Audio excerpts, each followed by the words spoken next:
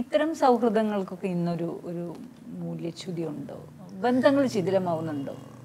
അതല്ല, ഇപ്പോൾ എനിക്ക് തോന്നുന്നു അങ്ങനെയുള്ളൊരു ഫ്രണ്ട്ഷിപ്പൊക്കെ പിള്ളേരുടെ ഇടയിൽ ഉണ്ടാവും. കുറച്ചുകൂടി വ്യത്യാസം ഒന്നുള്ളൂ.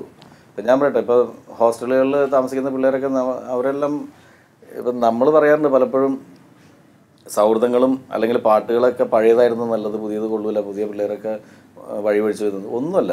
പുതിയ പിള്ളേരൊക്കെ എനിക്ക് തോന്നുന്നു പണ്ടത്തെ ഒരു കോളേജ് ഗ്യാങ് എന്നൊക്കെ പറഞ്ഞിട്ടുണ്ടെങ്കിൽ സിഗരറ്റ് വലിയും കാര്യങ്ങളൊക്കെ ഇട്ട് അന്ന് ചുണ്ടിൽ സിഗരറ്റ് ഇല്ലെങ്കിൽ ആണാവില്ല. ഇപ്പോൾ എനിക്ക് തോന്നുന്നു യൂത്ത് അങ്ങനെ സിഗരറ്റ് വലിയും കാര്യങ്ങളൊന്നും ഒന്നുമില്ല. അവർ കുറച്ചുകൂടി ഡീസൻ്റ് ആണ്.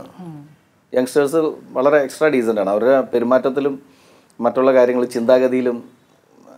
ഈ പണ്ട് കാരണവരുടെ പിടിവാശി കാര്യങ്ങളൊന്നുമില്ല. അവരെല്ലാം വളരെ ഫ്രണ്ട്ലിയാണ്. ഇപ്പോൾ മാതാപിതാക്കളുടെ അടുത്ത് സംസാരിക്കുമ്പോഴാണെങ്കിലും കുറേ കൂടി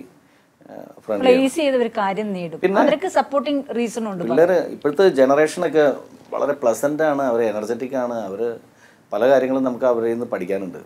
ഞാനൊക്കെ ശരിക്കും പറഞ്ഞാൽ ഓരോ ഇപ്പോഴത്തെ ഈ പറയുന്ന കോളേജ് സ്റ്റുഡൻസ് അവരുടെ ആറ്റിറ്റ്യൂഡ് കാര്യങ്ങളൊക്കെ ഭയങ്കര ആരാധനയോടുകൂടി നോക്കിക്കുന്ന ആളാണ്.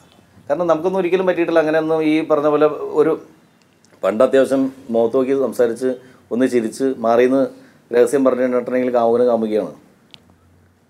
ഞാനൊക്കെ പഠിച്ചുകൊണ്ടിരിക്കുന്ന സമയത്ത് 2 പേര് മാറിയെന്ന് സംസാരിച്ച് കഴിഞ്ഞാൽ അപ്പോൾ കോളേജിൽ പാട്ടണം എടാ എന്നും പറഞ്ഞിട്ടുണ്ട്.